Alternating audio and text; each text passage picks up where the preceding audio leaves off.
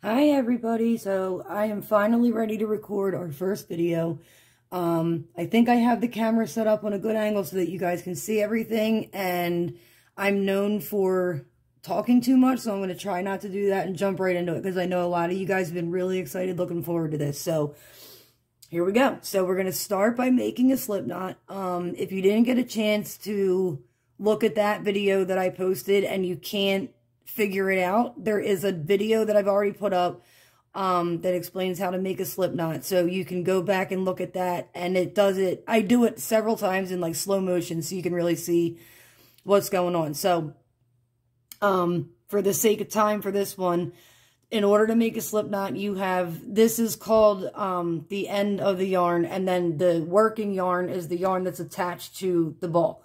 So all you do is cross it over like that, so you have the tail behind it. Okay, so now you have a loop. Just like that. So again, the working yarn, which is the one attached to the balls in the front, the loop does not need to be that big. So something about like that. So you're going to hold it with your fingers. Again, working yarn in the front. Put your pointer and your thumb in, grab the working yarn, pull it up. You should have something that looks just like that. Put your crochet hook into the loop that you just pulled up, and then grab both ends. Oh, I'm sorry. Nope, I messed it up.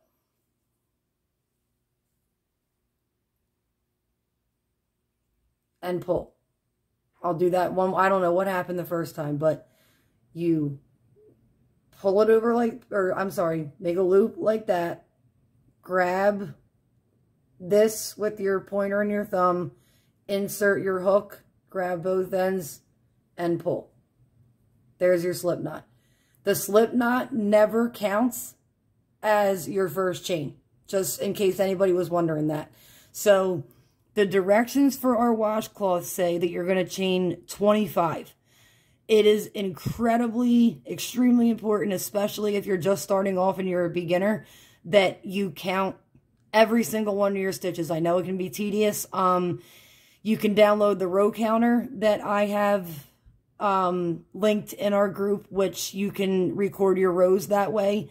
But the best way to not lose track of what you're doing is to count out loud. So in order to chain, we have our hook in the slip knot.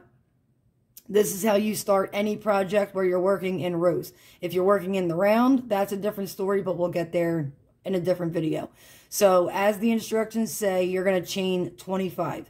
So you take your hook. I'm using a 5, just double check. Yes, a 5mm crochet hook. So what you're going to do is grab the yarn with your hook and pull a chain through.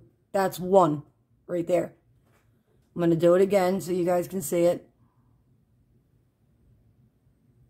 2, 3, 4, 5. I'm going to stop at 5 just for 1 second.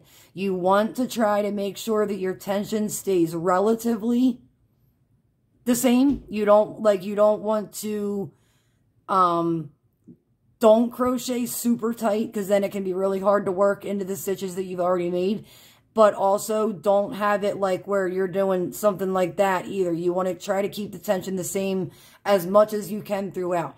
As long as it's relatively close, you shouldn't notice too much of a difference at the end. So I'm just going to go ahead and chain. So we have 5 and we need 25. So 6, 7, 8, 9, 10, 11, 12, 13, 14, 15, 16, 17, 18, 19, 20, 21, 22, 23, 24, 25. And if anybody's wondering, the way that I'm holding the yarn, even for me, this took practice. So I wrap it like this. 1, 2. So that way, as I'm working, it's, if you see, it's pulling the yarn slowly so that I don't have to constantly grab from the ball of yarn. So there's our 25 original stitches. Now for row, I can't use my row counter because it's on my phone. So what I did is I wrote down the pattern, and the way that this was worded in this particular pattern has the chain 25 listed as row 1. Normally, based on my experience, it won't say that. It'll say like chain however many, and then it'll start with row 1. But because the instructions here say that this is row 1, I'm just going to mark a little. I'm going to do tally marks because, again, my row counter's on my phone. I'm using my phone to record.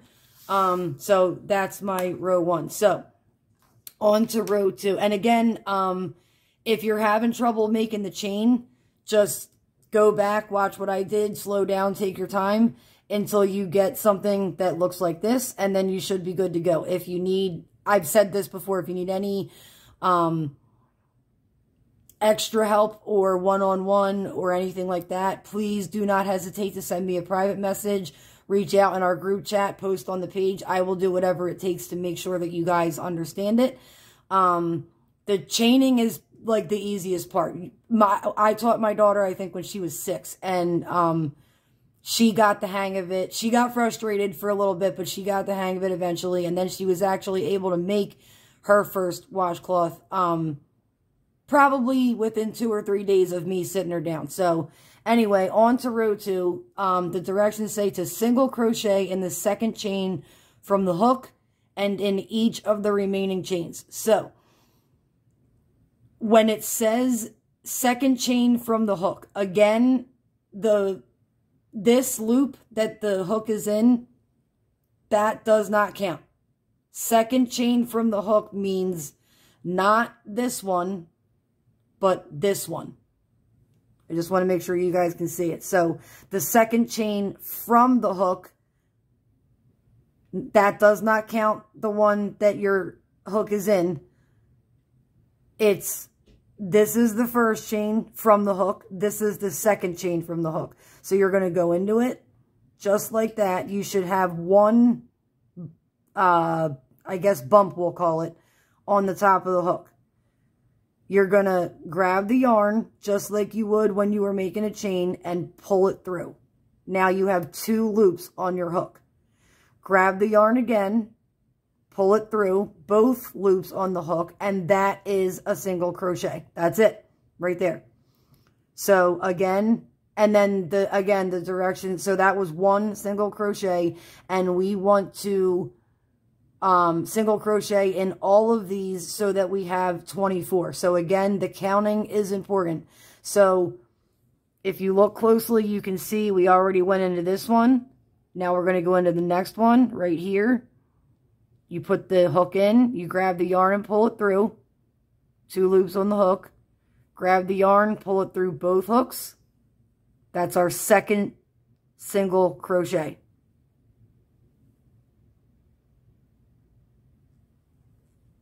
Three.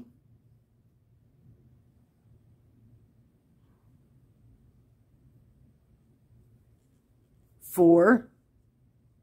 And if you get what looks like a big hole right there, it doesn't matter. I promise it'll even itself out.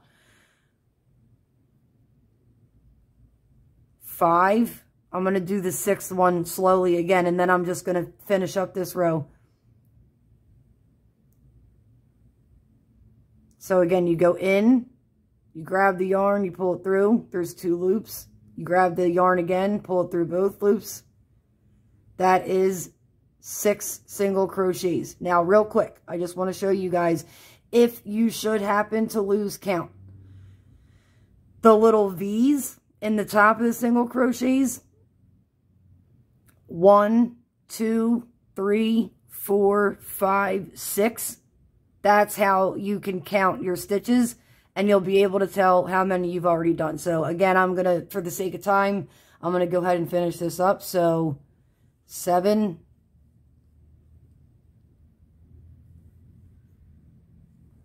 8, 9. Now we're at 10.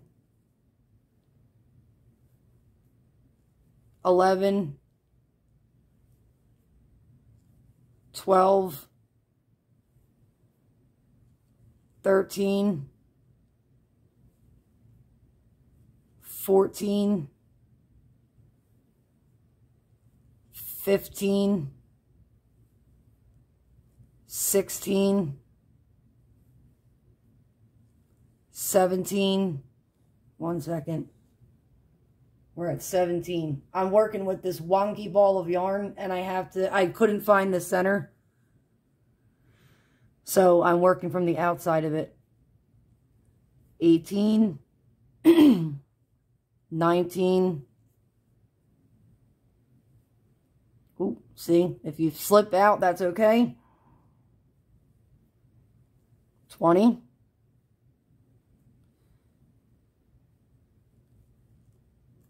21. 22. 23. And this is your last chain right here.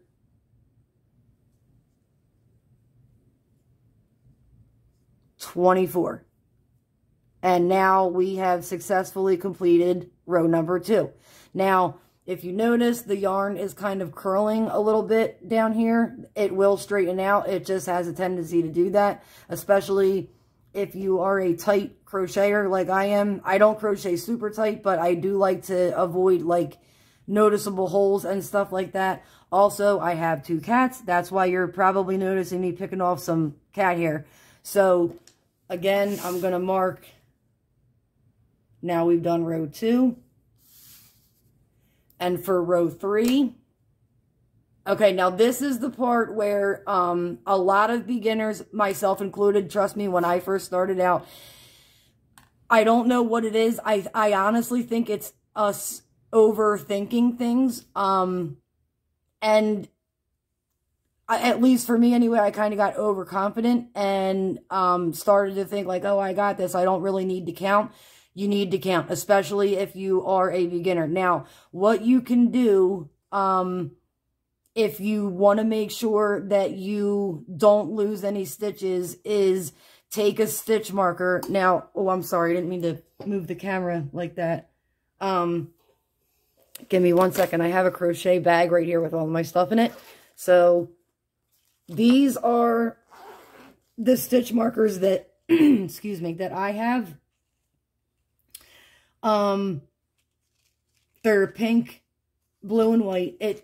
Well, since I'm using the white yarn, I'm not going to use, a white stitch marker. But what you can do, if you have these, it doesn't even have to be these actual technical stitch markers. You can use a safety pin. You can take, let's say, a darker colored piece of yarn and stick it through right here.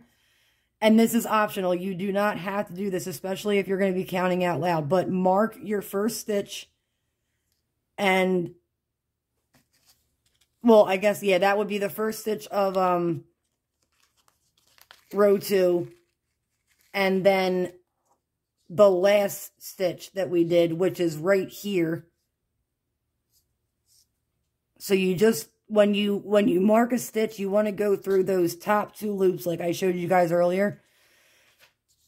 So then row 3, we're going to chain 1. So remember, again, here's the pattern. In case, oh, it looks like it's reading backwards for you guys because of the camera. Okay, so you guys have the pattern. For row 3, it says to chain 1. So go back to the beginning and remember when we were just making regular chains. So you're going to, before you do any more single crochets and before you turn, you're going to chain 1. So just like we did in the beginning, grab the yarn, pull through 1 chain, and then turn. Now, again, this is where a lot of people drop stitches. A lot of people, again, myself included, when I was a beginner, used to skip this stitch. This is why I recommend putting stitch markers into the first and last stitches of each of your rows, because it can be really easy to drop them, basically. So the cool thing with these stitch markers is that you can work into them even with the stitch markers in there. So I chained one. Sorry, I'm getting ahead of myself. I chained one when we had it facing like that. It says chain one, turn. So I'm going to turn so that I'm working in this direction, okay? And single crochet in each single crochet across for a total of 24. Now, again, it's super important that you make sure that in every single row you are counting 24 and also going into all of the previous single crochets. So I'm going to remove this stitch marker. You guys can see where it's at. I chained one. I'm going to single crochet into that, the one with the stitch marker in it. So that's one. Now, since we're working on the back, this is the back side of our washcloth. It is going to look a little bit different. So I'm going to try my best to show you guys. Again, you want to go into the little V's. Now, if you have to turn it a little bit to be able to see the V's. So if it makes it easier for you, you can look at it that way. You don't want to go into anything down here. So you're going to go, we just did one. You go through those two, grab the yarn, pull it through, grab the yarn, pull through both. That's 2 single crochets.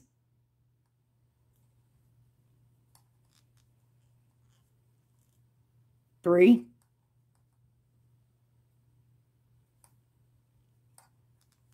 4. 5. 6. 7. 1 second, sorry. Gotta get some more yarn unraveled. So we're at 7.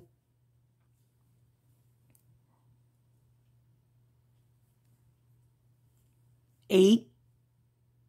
And don't worry about your speed if you're a beginner. 9. 10. The speed will come in time. But if you're just starting out, you really want to focus on your confidence. So we're at 10. 11. 12. 13. 14. 15. Hold on, I got cat hair. Sorry.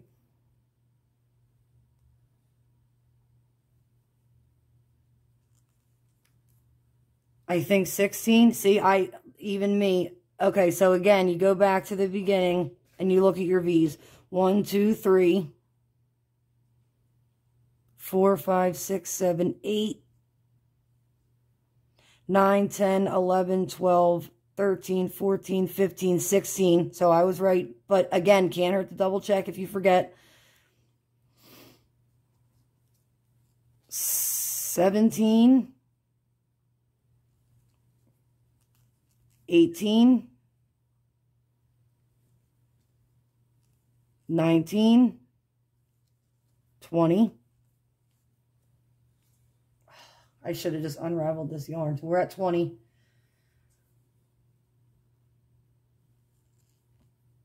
21. See, even I occasionally will miss and have to go back and fix it.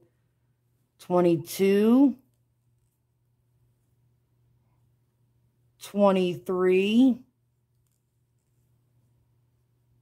And again, the ends are usually where people that are beginners will mess up. So we have 23.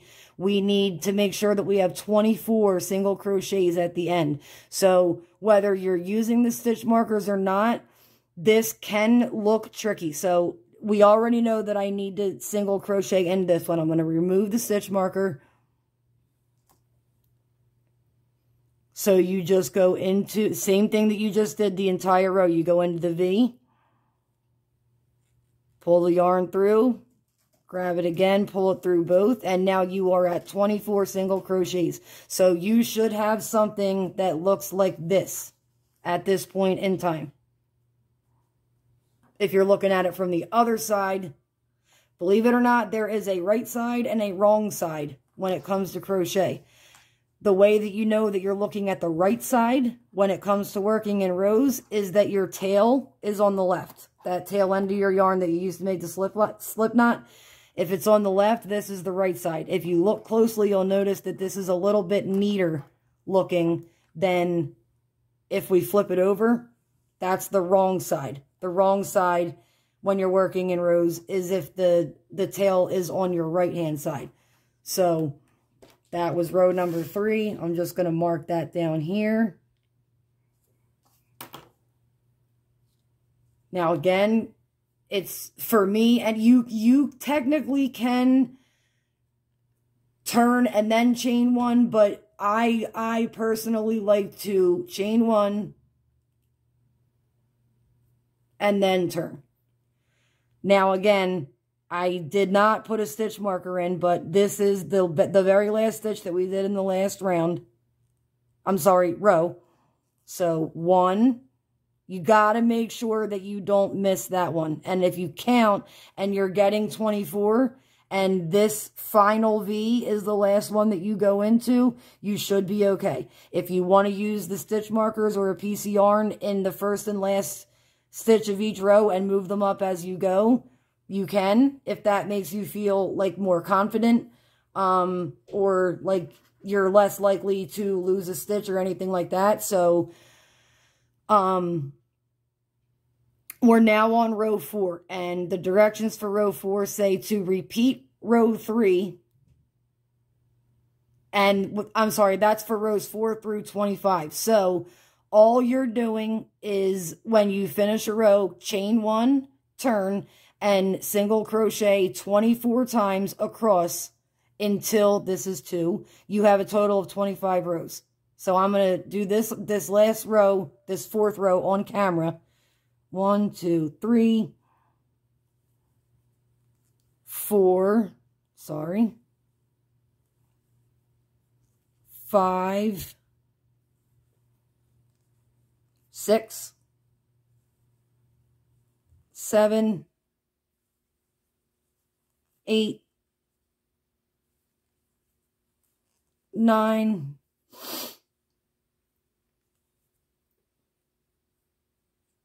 this little piece of whatever, you can just, there you go. 10, 11, 12, 13, 14, 15. Oops, see, it slipped out. That's okay. You just put it back on the hook. Sorry. 1, 2, 3, 4, 5, 6, 7, 8, 9, 10, 11, 12, 13, 14, 15. Lost count. I told you guys it's really easy to do that. 16. Cat hair. I'm so sorry. 17. 18. 19.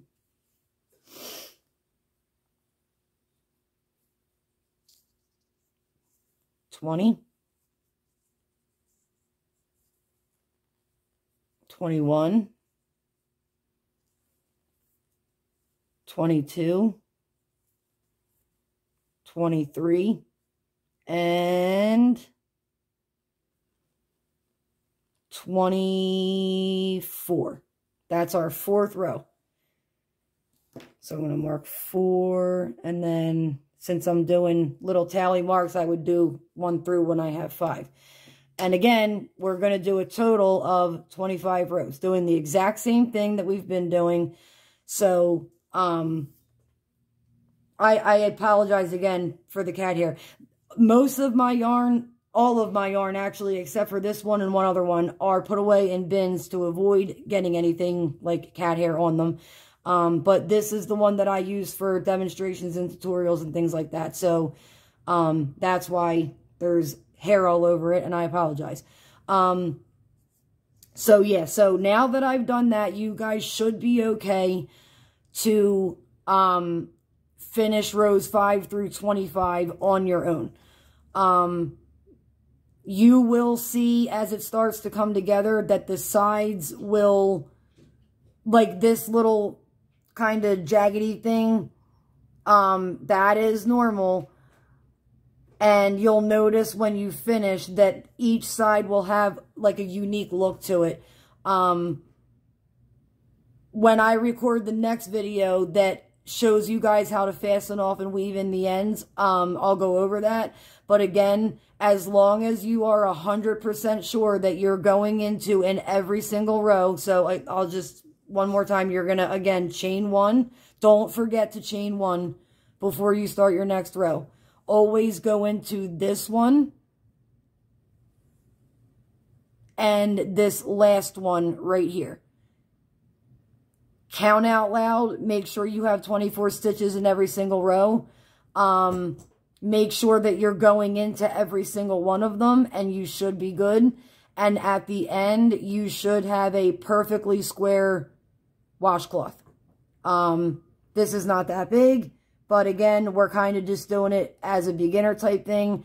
If you want to use it, you absolutely can. You don't have to. If you want to take it apart at the end and save the yarn for something else, that's totally fine too. But you can't really proceed with learning crochet until, at the bare minimum, you've learned how to chain and single crochet, because those 2 stitches are essential, as far as I'm concerned, to being able to learn the rest of them. So yeah, I'm going to cut the video off here. You guys go ahead, and if you need to rewind the video, go ahead and work up your washcloths. When you get to the 25th row, so okay, when you get to the end, I will say this. Let's say that this is your 25th row. You're not going to chain 1 when you're done. You're going to put the last single crochet into the last single crochet of the previous round. And then what I want you to do, when you, again, wait until you're on the 25th row. You're not going to chain 1. You're not going to turn. You do your very last stitch in the 25th row. You are going to do this. Pull up on the yarn with your hook. Take the hook out. And as long as you have a pretty decent sized loop attached to the yarn right here, stop. Leave it attached to the skein of yarn that you're using. And I will film another video that shows what you do when you get to this point. So I hope that this was helpful. I hope that you guys have fun working on this. Again, if you run into any problems, please do not hesitate to send me a message. Reach out to me in whatever manner that you need to. The sooner that everybody feels comfortable with this project and these stitches, the sooner we can move on to something else. So, again, I apologize for the delay. I was waiting for this phone holder to come in. I got it. Amazon delivered it, I think, around 5 or 6 last night. So,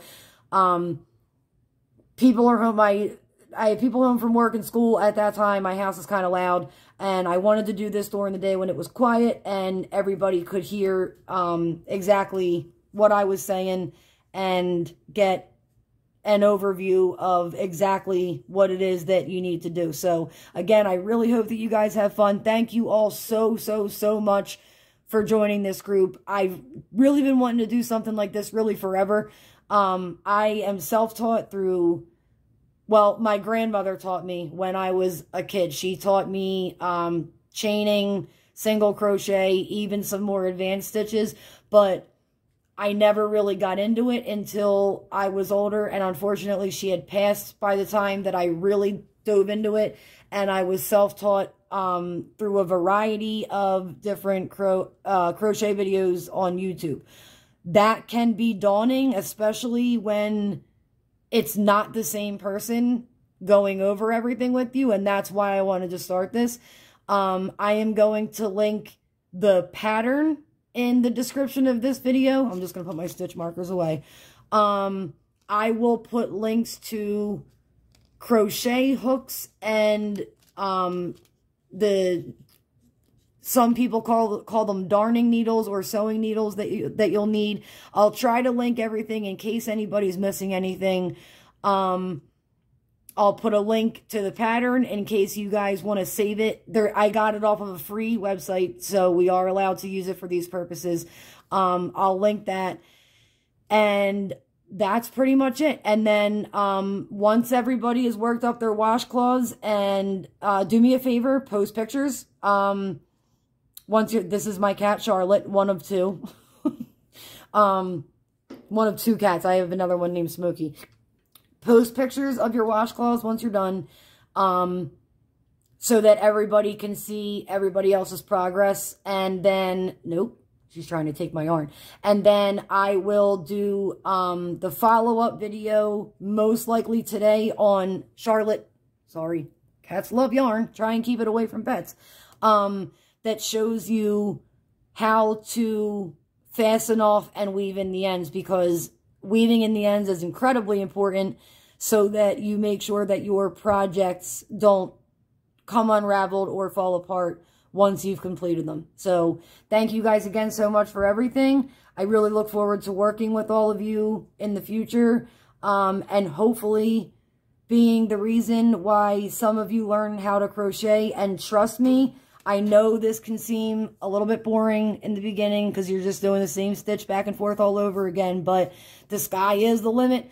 I still work on patterns to this day where the stitches are ones, yes, that I already know, but there's all kinds of different techniques, and people are still coming up with new things that have never been done before. And if you come to enjoy crochet as much as I do, you'll see what I'm talking about in time. So again, bear with me. I know some of you already know how to do this, but for the very, very, very beginners out there, this is incredibly important. I'm going to stop talking now because I'll go on all day. I apologize for the rant.